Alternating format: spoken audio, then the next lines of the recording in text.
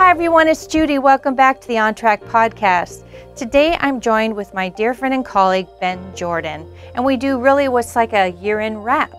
We talk about routing engines, we talk about RF, microwave, and high-speed design and how they differ. We talk about signal integrity, and also we talk about what design holds for 2020 and beyond. I think you're going to enjoy it. Lastly, we share some resources and links that we hope will be our holiday gift to you. So lean in and enjoy. We'll see you on the other side. Welcome to Altium's OnTrack podcast, where we talk to leaders about PCB design, tackling subjects ranging from schematic capture all the way to the manufacturing floor. I'm your host, Judy Warner. Please listen in every week and subscribe on iTunes, Stitcher, and all your favorite podcast apps. And be sure to check out the show notes at altium.com/podcast, where you can find great resources and multiple ways to connect with us on social media. Well, Ben, welcome back. It's been a long time since we've been in the yellow chairs. I've missed having you, and I'm excited to do a podcast with you today. Thank you. Thanks for having me, Judy. It's always fun doing this. Yes, it's fun for me as well. It has been a while. So, today I thought we would just jump around, sort of cover, what's going on here, what's going on in the PCB community at large, and just sort of do like a news update, right? Yeah, what's going on. So, starting out with Altium Designer 20, we released that very recently, and it seems to be getting good response. And one of the hottest, most well-received features really seems to be the routing feature, and specifically the any angle routing. Yeah. Mm-hmm. And as we've just chatted here around the office, you had told me something interesting, is that something about why we've always, as CAD tool manufacturers across the board, seem to stick with 45 and 90 degree angles. Why hasn't anybody gone to this any angle before? And you have some background on that. So I think it's not for lack of attempts at it. There have been other CAD tools since Windows. There have been one or two CAD tools that I've seen that could do any angle, and technically Altium Designer, you could put a trace at any angle. There wasn't a restriction.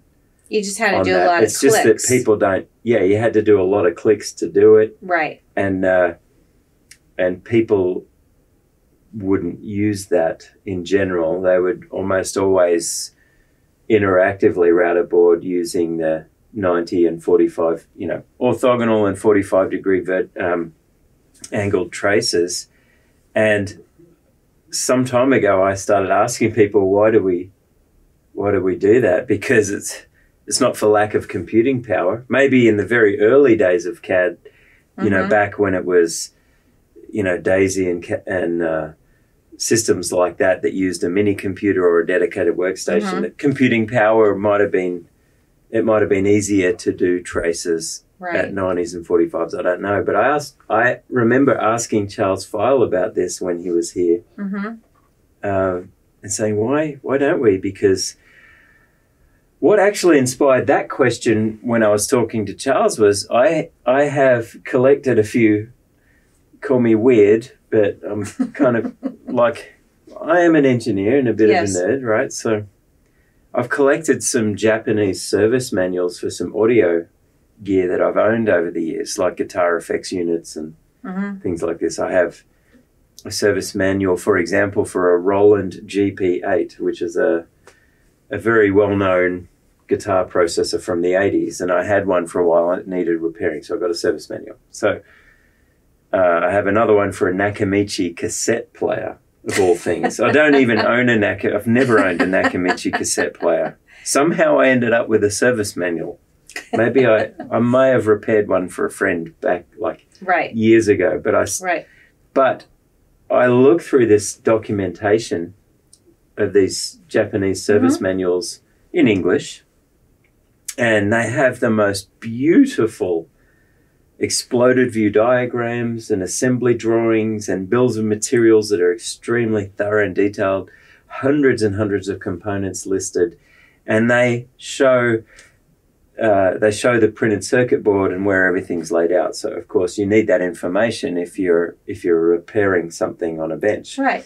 And I note that all of these products, even from the mid to late 80s, they were using beautiful arced, curved traces everywhere. It was, I'm sure the PCBs were designed with tape and mylar because that's what they looked like, and they were just super elegant and nice. And it got me thinking, like, why don't we design boards like that in CAD? I mean, we have the computing power to do it. And Charles, I asked him at lunch one day, and he said, because you can't edit it once you've laid it down.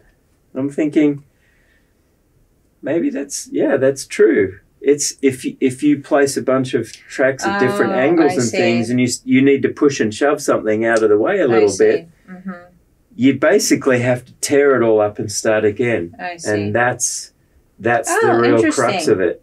Huh. So I think where we've lacked computing power until now is in the ability to push and shove things in a meaningful way at any angle after having had any angle routing done on the board. And that's the key update to Altium Designer 20 that makes it possible. Now we can have beautiful flowing traces with tangential arcs, tangential to the trace they come off, and concentric with the object they're clearing.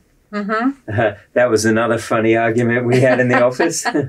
Some of us in marketing were saying, it's any angle with tangential arcs, because you draw a trace and an arc comes off it at a tangent and it's neat and tidy. Right.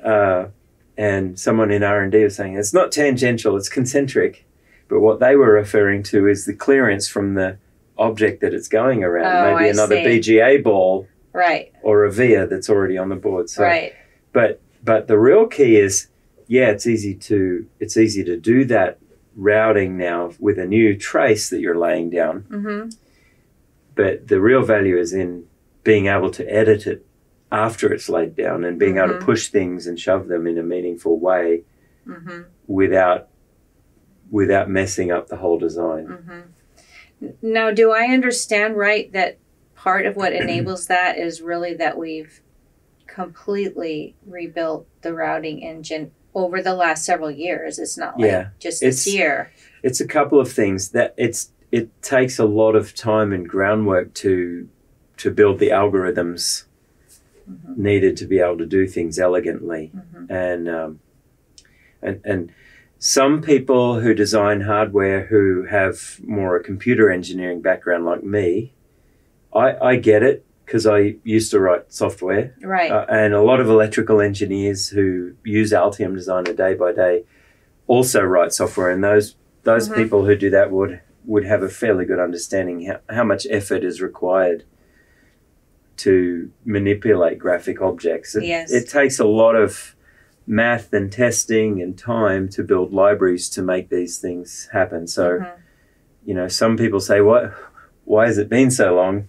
Right. Two things. One, it just takes time, and two is we had to hire. We've enlarged our technical resources. We've made some very strategic hiring in our R&D team in particular, and we've actually built a dedicated team for routing.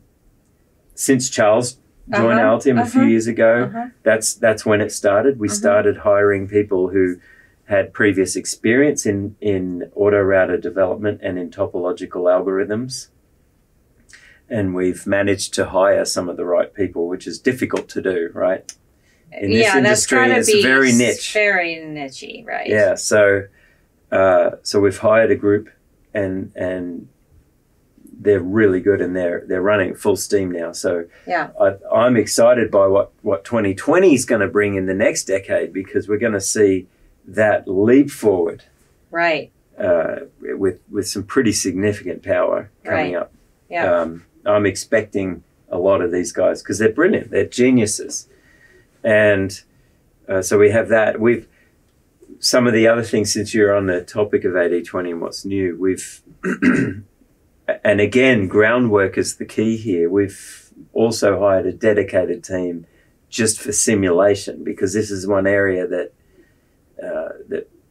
Altium Designer has had built-in circuit simulation since before I started working at Altium. We even in the 90s had a product called Advanced Sim that was part of the overall unified bundle. It came with ProTel, and it was a great simulator that was based on Georgia Tech XSpice, and we had some signal integrity capabilities as well in Altium Designer. It's been there the whole time, but I've not heard that it's just a really strong simulator. That's just it. It hasn't had the love and care. Oh, I see. That maybe so we it hasn't been updated. Or at the same time, we interviewed a lot of customers, and a lot of them said, "Well, we never even used the simulator. We didn't hardly know it was there." Oh. So either it's my fault for not marketing it enough, or people don't need it. But I think in more recent customer surveys, we've seen a lot more requests for simulation. Both circuit simulation and signal integrity are really important now, because you're not going to do any new product development and be really innovative and save money and time without a simulator. Right. The only other way to do it is you build it and measure it and see if it works, and there's too many variables in modern designs. Right. So the other big news was there's no real apparent change to the user interface in circuit simulation in 80/20, but there is massive change in that the whole engine was replaced with a much newer variant of XSpice, a derived variant of XSpice is NG Spice, and a lot of the other simulators used separately out in the world, like ones that you can download for free from certain semiconductor manufacturers, for example, are based on the same engine because it's solid and it's really fast. And so now you have that in Altium Designer still, but you don't have to leave the comfort of the schematic environment that you know, and so you can save time. But the simulation's very fast. But what that does, again, it's an effort. It's a platform effort where we're building the foundation to support something much weightier and more capable. So I don't know for sure yet, and there's nothing I can publicly promise, of course, but I believe one of the themes, if not the theme, one of the themes of the next major release will be, virtual prototyping, simulation, that kind of thing, making sure things work before you go to the cost of building one. Very exciting to, that I've been hoping for this for a while. Since I arrived here, two areas, of course, high-speed digital and the RF and microwave market also are two areas. And with IoT exploding, all the new startups, or not all of them, but many new startups are IoT related. Yep. And they're going to need that capability. They will. And what that means is people who previously, like me, were digital only, let's say. Right. My specialty was out of university. My final project was in research, was in digital signal processing. So I was all about writing C code and digital electronics. And I look at all the young people entering the industry now with startups and developing new products.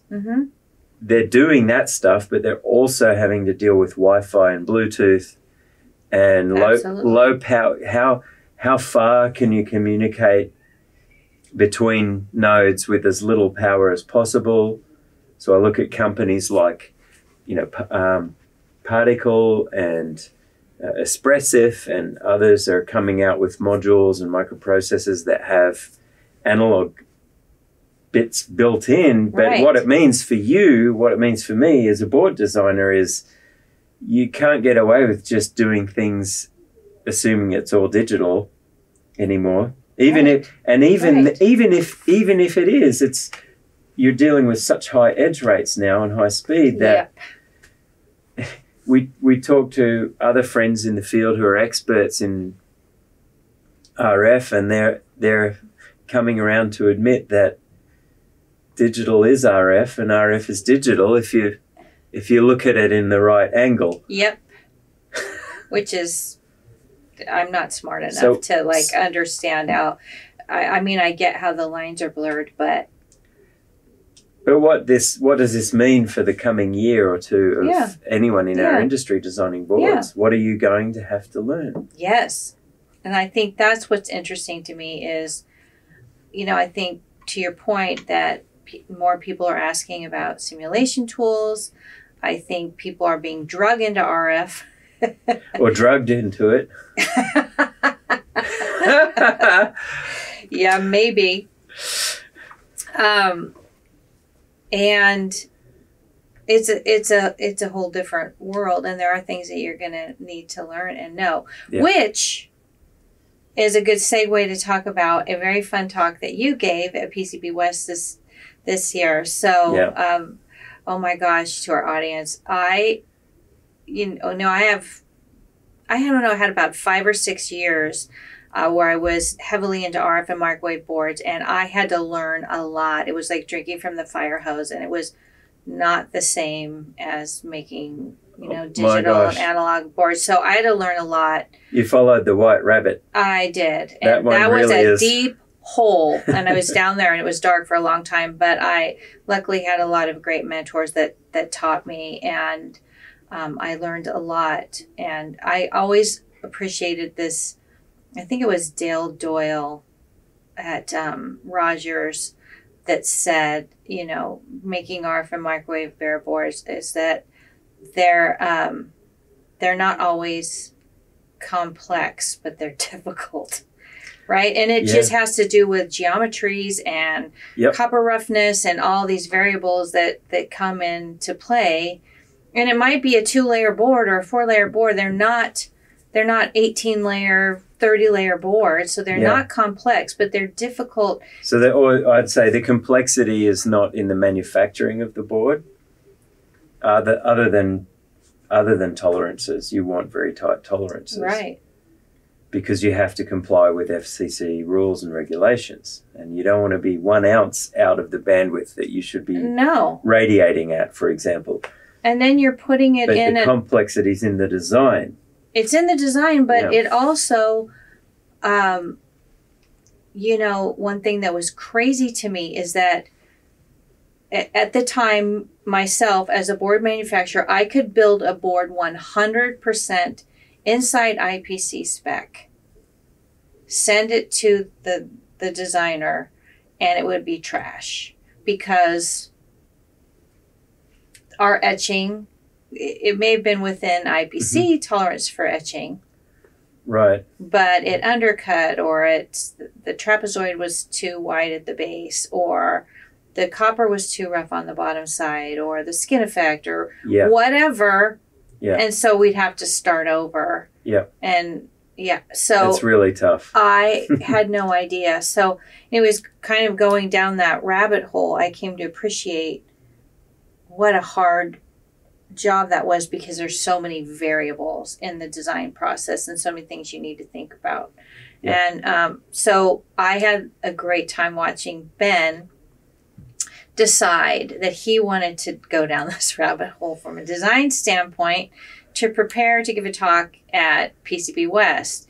And I would walk by Ben's desk, and all of a sudden it looked like he was going to school. There'd be a stack of these hardbound books that looked like... I've been consuming a lot of... oh my goodness. And there's a lot of good resources out there.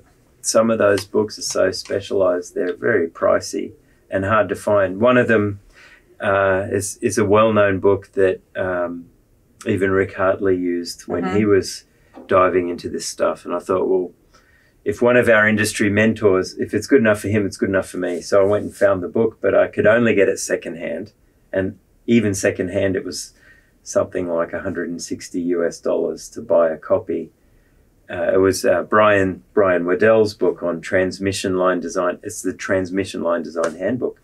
And it's so packed with any kind of structure you may want to make using copper on a circuit board and all the math involved in producing it. And even then, everything I read, every single chapter maybe references 20 or 30 other academic papers. And some of them I've gone to find, you know, an IEEE Explorer and other places like this, that it sure is a rabbit hole. Once you start reading one thing, it leads to others and leads to others. But eventually at some point you realize there's also a practical side to all of this. And it can be learned without tons of heartache.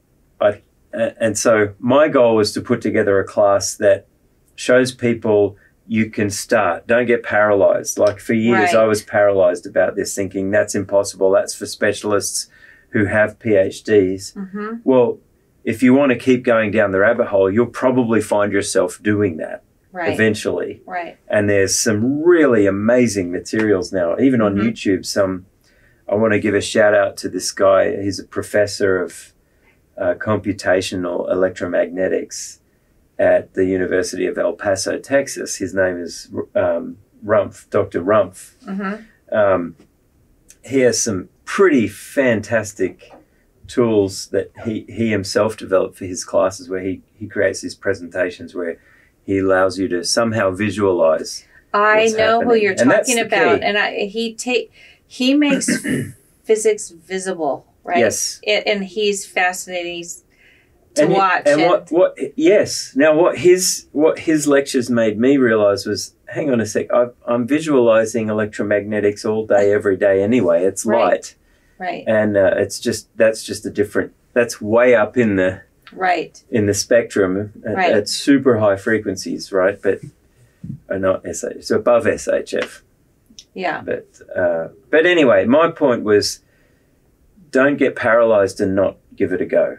This is one of those things you've got to do study, yes, but you also need to make a start and build some things and measure them. And that's what my course was about. So, as I said, I watched Ben go down the rabbit hole, watch these books. I drug some old bare boards that I had in my drawer out for show and tell, and we would geek out about it every once in a while. But what I loved is you know, as you told me, that your motivation is to kind of distill this down so it wasn't so intimidating. And then you entitled the talk, The Absolute Beginner's Guide to RF Design, which I think made the course approachable as well.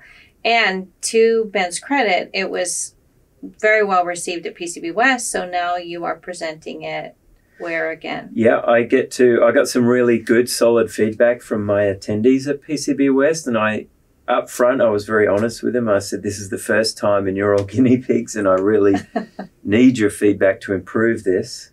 And some of them gave me some pretty candid pointers, which was great. One of the problems was I was terrified of not having enough material for them, and I actually had way too much. And so a 3.5 hour class isn't enough, really. And I'm going to do the same thing at DesignCon in January in San Jose, California, and again at IPC Apex Expo in San Diego here in February. But this time I get to do it with some refinements. So I'm going to skip some of the theory I talked about up front. I will still give a light introduction to some of that, but cut more to the chase of showing a practical introduction to what are all the shapes you see on those. Every PCB designer who has not yet done an RF board will pick up an RF board at a trade show and go, oh, this just looks like black magic. Because you see the board, you see all these funny shapes and precise transmission lines and curves and chamfered corners and hairpin hairpins. They're kind of cool to look at. I think they're sort of... And you're like, I know that does something. Yes. But I don't know what. And Yeah. it just seems like a mystery how someone would even come up with that. And so I will be discussing what all those different shapes are, what to call them, and how to design them, and what are the issues with materials that you've got to look out for, surface finishes, what are the main characteristics you want to look for and spec out when you're designing a RF or microwave PCB. And we'll talk about some of the tools RF engineers use to design those shapes and how you can quickly and easily create them. It's not going to be Altium designer centric at DesignCon because it's not allowed to be, and we'll talk about that in our videos on our website later on. But but in the meantime, it's for anyone using it's CAD agnostic, but using any tool who wants to get started with and be able to converse about RF and microwave PCBs. Well, I so appreciate that you did this class because it's needed because of the explosion of IoT. And our tool is moving in a lovely way towards SI and giving enabling features for more RF and microwave. So I really appreciate you doing this. And then, I sort of, when I had left the industry for a while and I came back and I jumped into RF and microwave. And so I realized that RF engineers could have a PhD in microwave theory or whatever. They were brilliant people, but they didn't know how to design a board, but they were being required to. So I wrote this, it was an absolute primer on how to build and design a PCB. To me, it felt like ridiculously simplistic, but it got picked up as a blog by Microwave Journal, which I'm like... And those articles are still incredibly valuable. There, and they're goofy. If we could poach your articles and put them on the Altium website, we would, but that's... Obviously, it's not our copyrighted material. But it ended up being there for 3 years. And like I said, primer. And I was taking knowledge from brilliant people, distilling it into plain English. And it took. People really appreciated knowing sort of the ABCs. Yep. So I love that you're basically doing that on the design side, but in a much more technically rich way. Again, going back to IoT, you brought up IoT, and I notice all these people, younger people in the industry, normally they're writing C code for a microcontroller and they happen to design the board that microcontroller is on. Yes. But now they need some wireless connectivity and they're like, where do I start? How do I make sure it's only going to receive the frequencies I want? And can I use a PCB filter to do that? Well, yes, you can. And there's ways of doing these things. So, But it's scary if you've never done it. So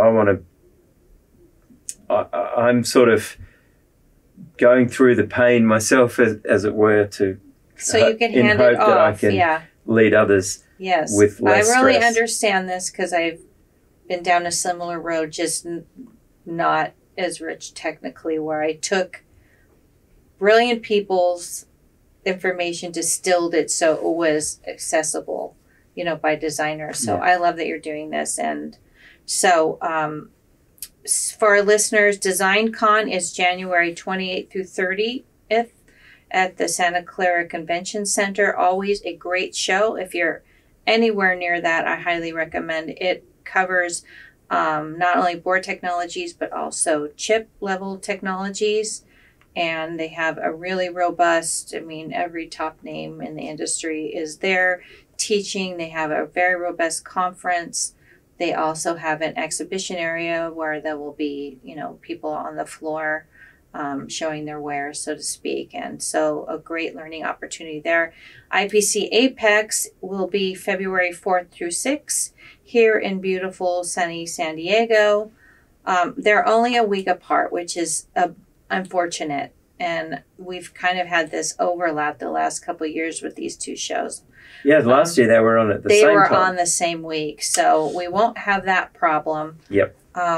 So IPC Apex also has a very a large number of classes that you can take. And so that is February 4th through 6th, San Diego Convention Center. And you can go see Ben Jordan talk about RF. Now, one thing you and I talked about, and I just want to sit back here and learn, you know, at the feet of the almighty Ben Jordan. Oh, no, please. But this was an area that I need some education on, and I thought it'd be interesting to our listeners because I've had Lee Ritchie, like, correct me on this, which is a little embarrassing. But so when we talk about RF and microwave, they are not high speed. They are high frequency, typically. Yep. And then there's high speed digital. But then the high speed, the RF people are starting to say, well, now high speed digital is coming into the RF. And I'm like, well, no. So talk about frequency and hertz and what's high performance and what's high speed, what's high frequency, and what's the difference between all of these? High performance, I want to slay that dragon real quick because, you know, high performance can mean a lot of different things. And when a lot of people in our industry or people who think about maybe they're not directly involved in circuit design, right? But they might be associated with with technology, and that you say high performance to them, they may think of a fast sports car. Somehow speed always comes into high performance, even though that's not what the phrase actually means. High performance means it does its job exceptionally well. Right. And that could just be an indicator light, like an LED. Right. That's going to last a long time, or like the top of the tower has to have these special light bulbs because they don't want to have, it costs a lot of money to change the light bulb. Someone has to climb up and be all harnessed in with safety ropes, and it's crazy. Sometimes they use a helicopter to do it. It's so ridiculous. So you want to put a high performance light bulb in that job. Right. So high performance can mean so many different things, but when we talk about this seemingly age-old argument between high-speed digital and RF, and saying they're not the same, well, it does boil down to frequency in a current technology. So I just put together a computer. It's kind of a Christmas present to myself. But it's using one of the newer AMD cores, a nice new motherboard and new graphics card and lots of memory and all that. Well, these things are all digital. They're all digital electronics, but the signals we're dealing with now, they're very high-speed digital, and they need length tuning, impedance control. You've got to limit the number of vias. The boards, the DDR4 memories have blinded buried vias, so you don't have via stubs.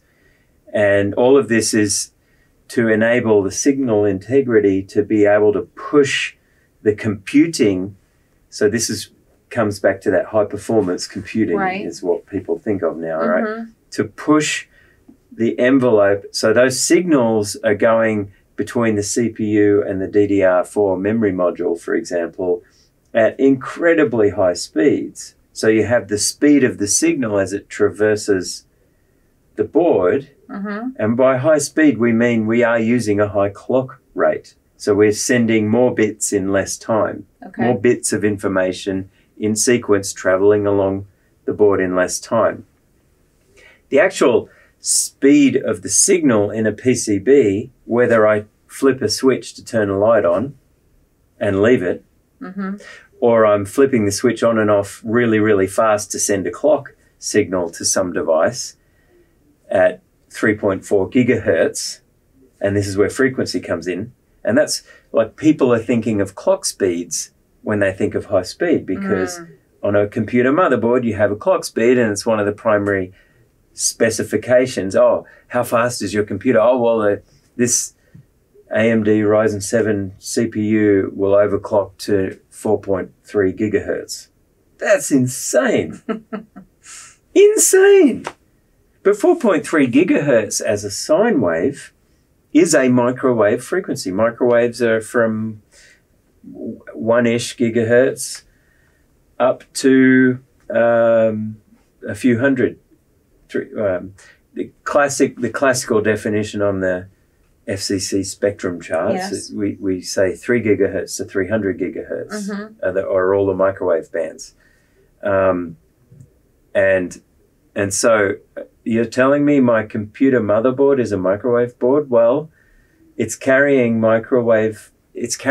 signals that have very high edge rates in the microwave with frequency components, because even a digital signal is made up of sine waves added together. It's called the superposition theory, and all the engineers in the audience know this. They know about the Fourier series and Fourier transforms and Fourier analysis of signals. And Rick Hartley speaks about this too. There's all these frequency components that make up a digital signal. And those are all well into the microwave ranges. And so you're not designing the board as a microwave board, because the PCB signal tracers on a digital board, their job isn't to filter microwave frequencies and limit the bandwidth. And their job is not to be an antenna.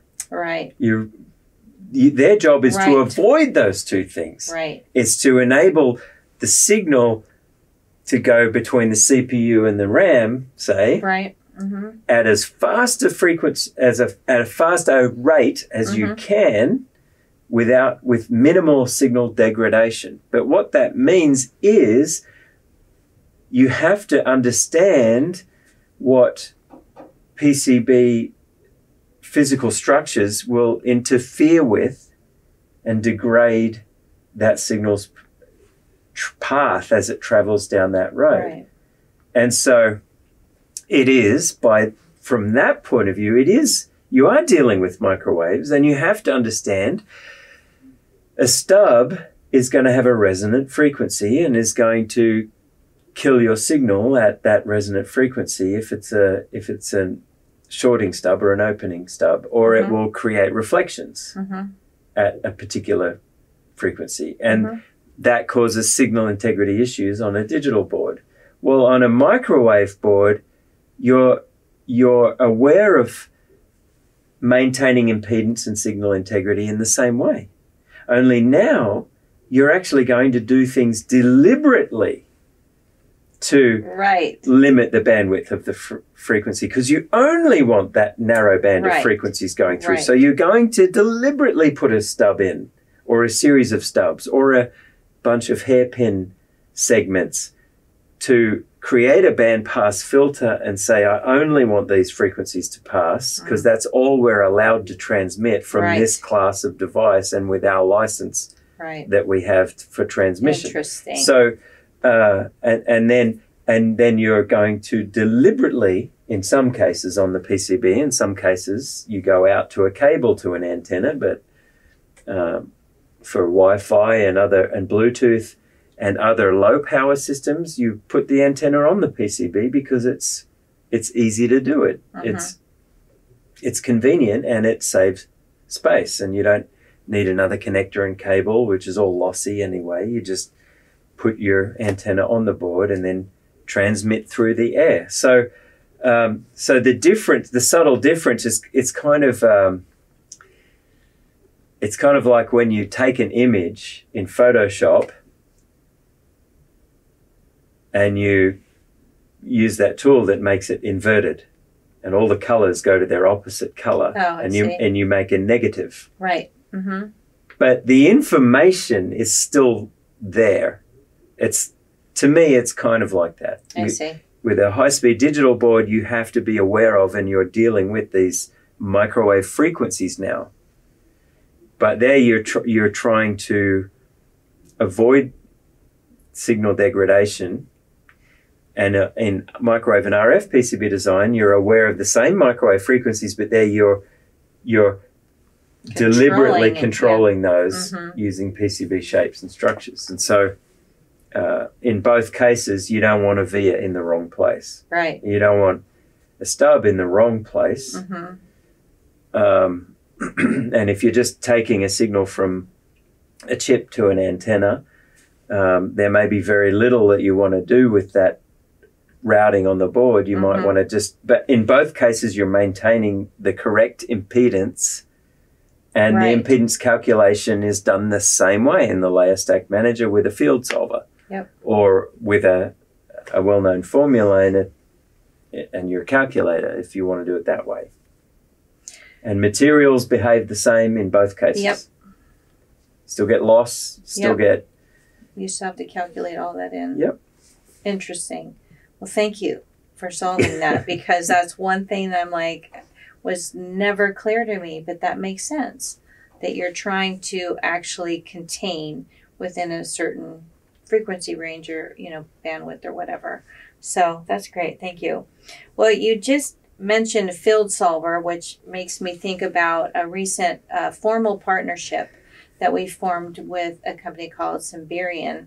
And we had struck an informal partnership with them going into Altium Designer 19. But as we moved into 20, we formed a formal partnership, and they have Field Solver technology. And can you talk about what that is, how that's sort of impacting, you know, where we are today in Altium Designer? Because I think I'm excited about this. And actually, the CEO and founder of that company, Symbian, is a genius PhD. He is one of those PhD guys. Spent his life diving into computational electromagnetics for the purpose of solving signal integrity problems and being able to simulate PCB traces.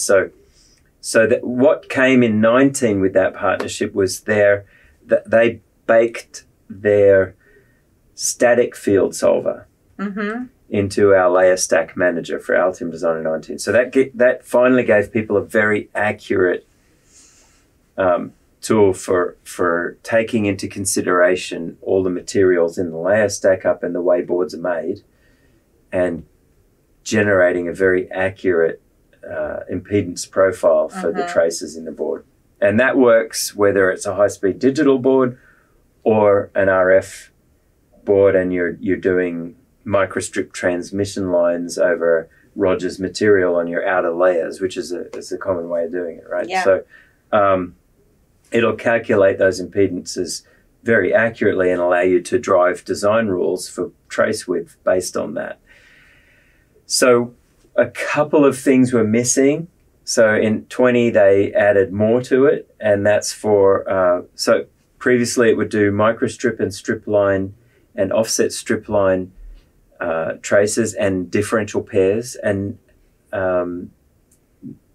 they added a new capability in 20, and I'm just trying to remember which one it was now. It was the tune for delay, right? That also was added, yes. So offset strip line is... Oh, you're saying the circuit offset structure. Coupling. Okay. Offset coupling. Offset coupling, okay.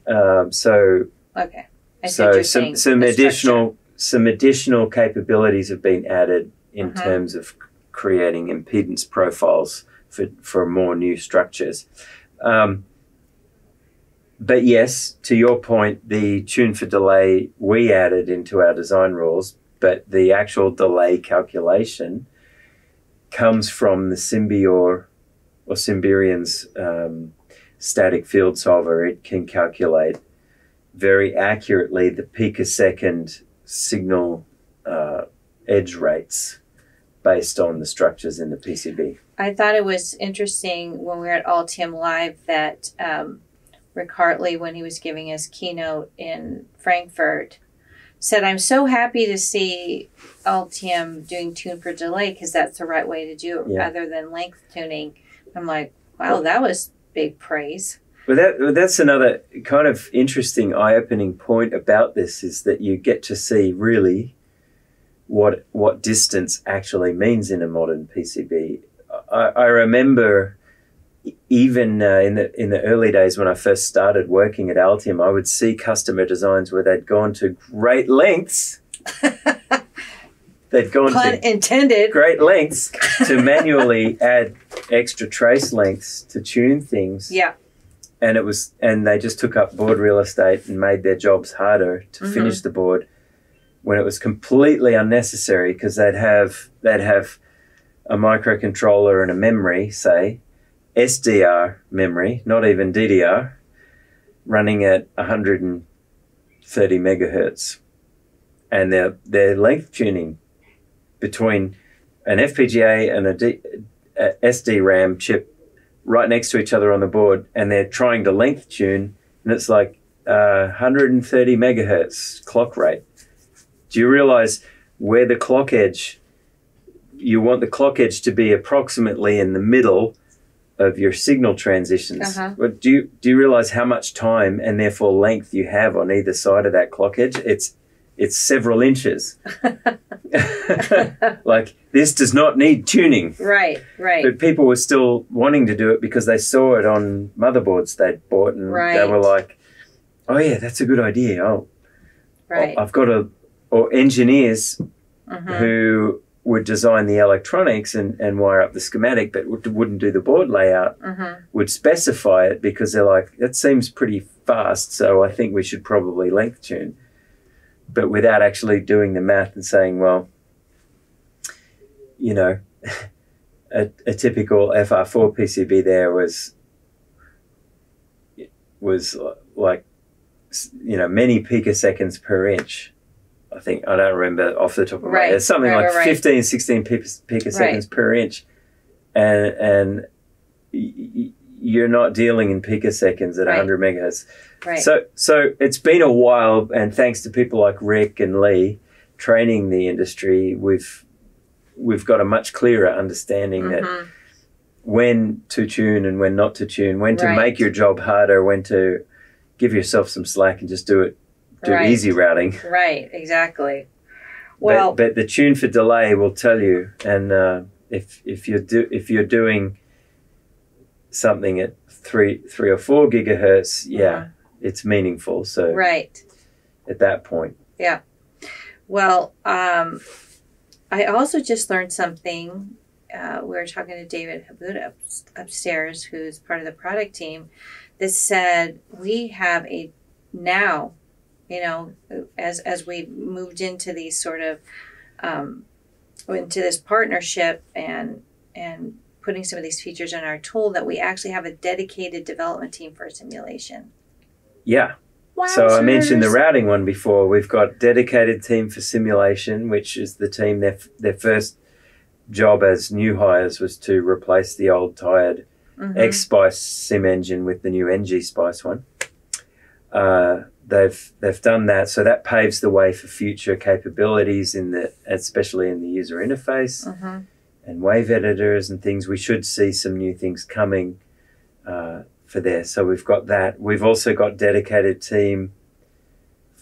So I mentioned sim and routing. We've got a dedicated team for schematic, and the fruits of their labors are starting to show now with AD20 as well, with the new dynamic compilation. You don't have to compile your design anymore. It automatically does it behind the scenes. And there's been a number of performance improvements in the schematic editor as a result. So it's faster and more responsive in many ways. Yeah. So another part of that was moving away from the old Windows GDI, which is the old way of doing graphics in Windows, which is now, you know, it's like 30 years old. Yeah. I mean, it had been maintained all this time, but there was no acceleration. So the new schematic as of 20 is all based on DirectX, which again gives us capabilities and a platform for the future, because DirectX is, as people know, was developed for gaming and is one of the two main sort of ways of doing hardware acceleration with graphics cards and GPU power. So having it based on DirectX is going to make it a lot more powerful for doing big. There's some designs you have you might have 100 sheets, not hundreds, but you might have a very large design if you're doing a motherboard or a backplane or something. And this is the only way to move forward. It's very exciting. There's, I don't know if I mentioned this to you, but one of our users who's doing some military stuff, so I can't mention their name or the company, 127 schematic sheets. Yeah, so they are up there in the hundreds. That's a big design. Yeah, and it's really cutting edge military stuff. So, but I was like, how do you even manage that? And someone that knows this person called me and said, they're breaking All-Team Designer. I'm like, no, she's not. Okay, so exciting things ahead anyways. Yeah, definitely. For simulation and some of these areas.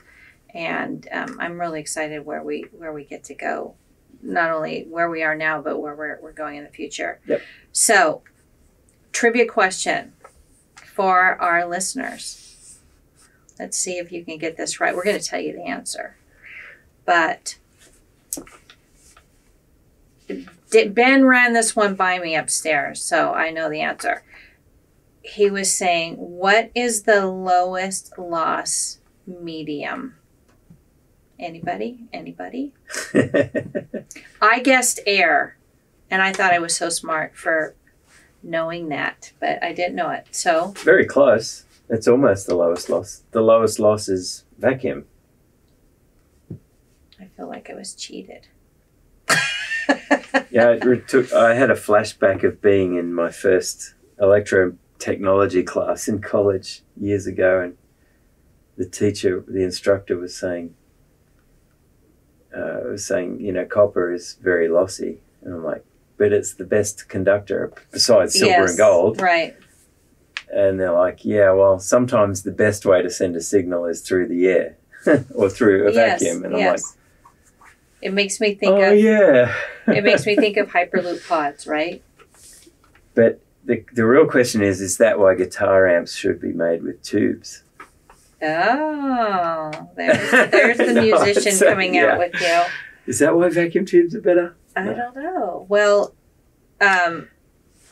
speaking of music and vacuum tubes, that reminds me. So now I want to kind of move into what I think of is the year in rap. And lucky for our listeners, we're not going to break into song right now and do a rap. But that would be horrible. That would be so bad. Although, I don't know, Ben. You could maybe pull it out. I cannot rap. I was thinking about, as we talk about the year in rap and in relation to the music thing, that Altium has launched something new that I'm super excited about and I want to share with our listeners called Altium Stories. And I am a sucker. I think all people like good stories, right? Yeah. So we have started a new sort of video series that just tells your stories, right? People that are designing boards for something super cool or unique, and they're going out and just shooting their engineering story, like how they came up with this idea. And I think you guys will love it. It's really great. So it has its own channel now. So if you go on YouTube and look for Altium Stories, and one of the stories in there is about Vox. Yes. Okay, so I'm just going to let you talk about Vox for a minute because I know that you love Vox amplifiers. Oh, yeah. So you can tell me but what's really appealing, Vox amplifiers are so cool. Any guitarist knows and recognizes the Vox sound. It's people typically call it chimey, and Dave in the video, the guy who works at Vox, the engineer there, mentioned that. Yeah. It's true. It's a very unique sound. They're famous because of the Beatles. I personally have never owned one because the British-made Vox amps are a little pricey. Yeah. They're fully imported, and my older brother had one, so that's what kind of special to me. My older brother was my hero, and he taught me guitar and taught me electronics when I was a teenager. and he had a Vox amp for a long time. So that's my connection with them. But yeah, they just have a very unique Class A tube amp circuit that's lossy in all the right ways. Right. Yeah. It actually gives really great guitar tone. And they made, well, I'm going to share the link to this Altium story. Yeah.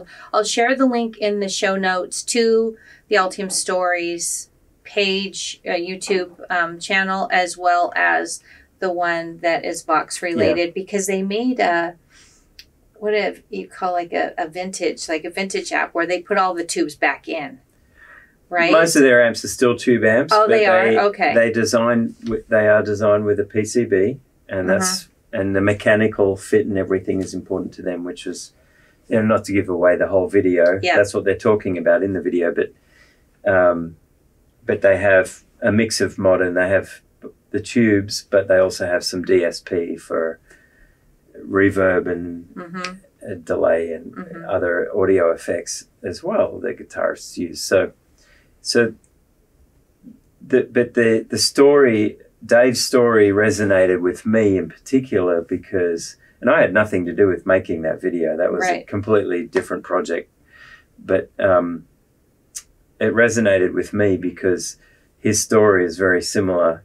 He was a guitarist, grew up around music, and also became an electrical engineer, and when he was young was looking at making his own amps and things. And so a lot of people get into design and engineering because they've started with something else and they want to learn more about how it works. They're curious. It's like many people I meet who know RF and radio started out as teenage radio hams. Absolutely. And they just got curious about how the heck is it that we can send signals through space? It's just amazing. It's amazing to me still. And so they just learn more and more and they become fantastic engineers. And it's that burning curiosity that wants to peel back the facade of what the thing that we do and what we use, and peel back the cover. Facade's the wrong word because that implies something's fake. It's not fake. Right. It's more skin the melon and eat the juice inside. Eat the juicy fruit inside. Yeah. And it's good. We all love those stories because we all started out our journey in some way like that. I know. I love these. Even psychologists, you know. Stories are just human. As young people, they're like, far out. People's behavior is really weird and unpredictable, and also super predictable if you know about it. And so they get into psychology. It's no matter what field you're in, this is how we learn. Right. We see something and we like, I got to peel back the layers on that. So these stories are wonderful because we get to see facets of what our customers and fellow peers in the industry are doing. I think it's a real celebration just of the engineering craft. Yeah. And these stories, I think there's 5 or 6 out now, but they're cranking these out like one every couple weeks, I think, right now. But so we've done, the one on Vox. We did Piano Arc, which is another really musical fun. one. Another musical one, which is 360-degree piano. They came to Altium Live in San Diego and is played by Lady Gaga's pianist. He's actually a partner in the company. Then one came out, which was it's a sensory guided meditation device called Core Wellness.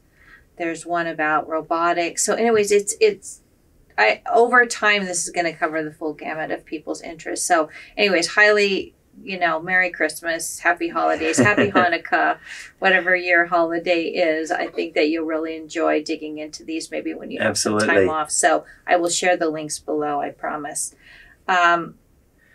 Another fun year-end thing is that you mentioned to me is holiday gifts for engineers. Now we're going into Funland. Oh my gosh. So tell our listeners about a recent blog that we published. Yeah. One of our users, Mark Harris, wrote a blog that's actually published on our blog site. And if you haven't subscribed to the blog, you absolutely should, because we're getting more and more cool articles like this from people outside of Altium who are just really passionate about what they do. Yep. Kind of like the stories, but written form maybe. So Mark Harris wrote this cool blog, and he, some people will notice a few weeks ago on the Lounge forum, he posted a question. Hey, I'm wanting to write an article about gift ideas for nerds and engineers. And we all have these. Did it light up? Did it light up? Did a lot of people? I got on there and offered some suggestions, but a bunch of people replied. And it's kind of interesting because engineers and PCB designers, we do not think about regular. You ask most people out there, what if I could buy you something for Christmas, you know, what would it be? And they'd think not an oscilloscope. They'd think a new jacket or ties or, you know, jewelry. Right. Or bring some fantastic meal. And we are all into those things, of course, because we're humans. But yeah, it lit up with oscilloscopes and test equipment. And for me, it's technology for guitar. So I named a couple of items that would be really like digital signal processing tools that I use for guitar, which are awesome. Yeah. But I'll share that fun. in the link It's below fun. too. It's really fun. So we're going to share the holiday gifts from Mark Harris. There were some really fun. I don't think it was in Mark's blog. I think I probably clicked through something and, you know, it took me off someplace else. Yeah. There's one gift I think we could all really use. What? And that's time. Yeah, time. If I could just have the time to explore more of these things and learn and do more creative work. I know. We could all use that. Yeah, we could all use that. And so that's why we have holidays, I think. So we get a day off to enjoy family, spend time with family and friends. Right. And, tinker. Tinka. Tinker. It's Tinka. Tinka. Also, happy holidays to you. All the Altium Live was fabulous. If you didn't have a chance to go, both in San Diego and in Frankfurt. And, you know, our special gift to you is that all those sessions are online available now. We'll also share those in the show notes. Because those are excellent. My gosh, you want to drink from the fire hose. Yes. Just, you know, when you have some time off, just go down that hole, because there's all sorts of really amazing classes. Yeah. Derek Jackson's one had a standing room only in the room. He was teaching how to use the SPICE simulation in Altium Designer. I don't know if John Watson had a series on his series. But you're referring to yes. And this is something that everybody should care about. So there's a bunch of stuff there. There's a bunch of stuff. Yep. I just don't know if Derek's is up there. Because I don't know if the University Day classes are up there. But if they're not, they'll probably end up on our YouTube. I'll find it anyways. I'll make it easier for you to find it. Yeah. Okay, well, to our listeners, I just want to say thank you so much for making this a great year for the OnTrack podcast. We love running into you guys everywhere we go, and thank you for your kind comments. Again, we always want to hear from you, what you want to learn. We have now passed over 40,000 downloads. That's great. So because you are listening and contributing, we get to keep doing this. So thank you so much. And lastly, wrapping up, Ben, I hope this is going to be short, but it may not be. We're ending a decade now, right? We're crossing that line. We're going into 2020. Oh. What do you see maybe over the next year or two, like looking forward for PCB designers?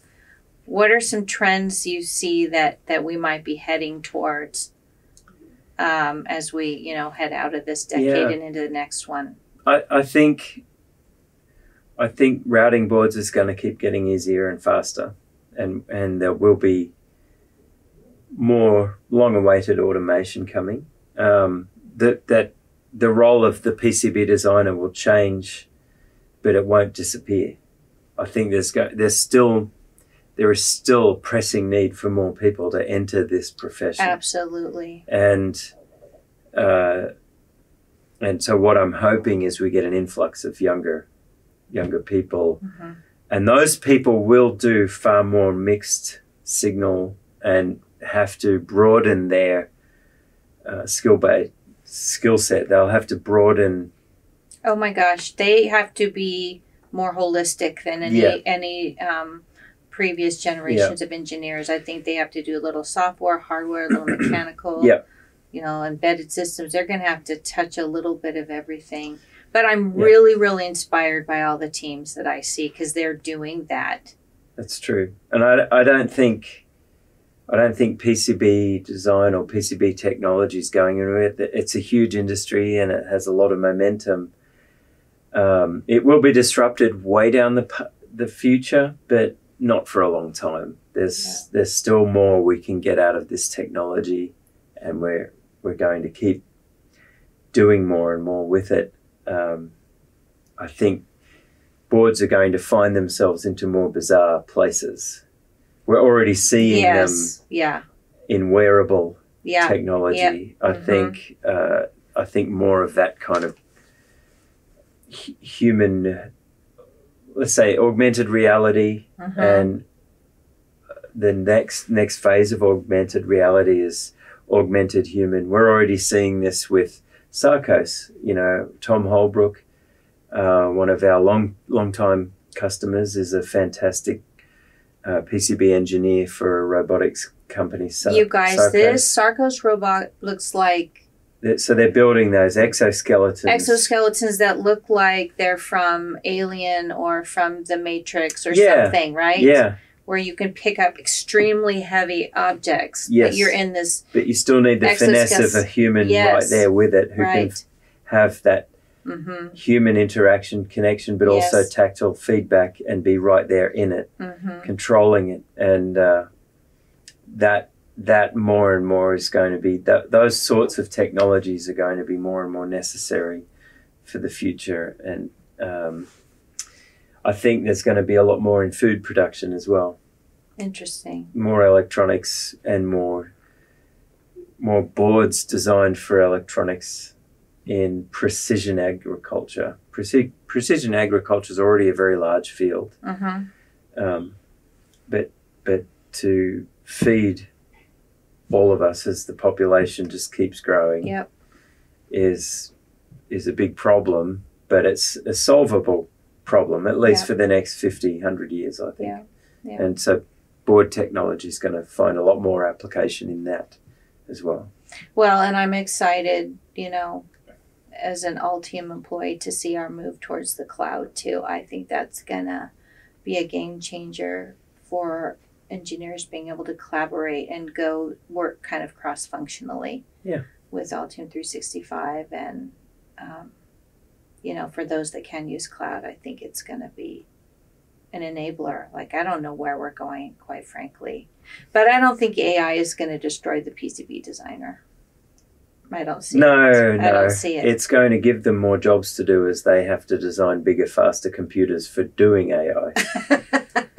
That's a good point. And those computers, they're the secret ones. Right? Yeah, right? Yeah. Well, I think that's all the time we have for today, but this has been so fun. To our listeners, I hope you've enjoyed this conversation between Ben Jordan and I know we've had a blast. We hope you've enjoyed listening to it. Yes. So, again, we want to thank you for making Altium the #1 PCB tool by seat count in the world, and we want to thank you for making this the #1 podcast on PCB design. And please give us a shout out. We're always eager to learn about you and about what you want to learn. So until next time, we want to wish you happy holidays and happy New Year's. And thank you so much for listening. Thank you. Take care. Thanks, Judy. Until next year, remember to always stay on track.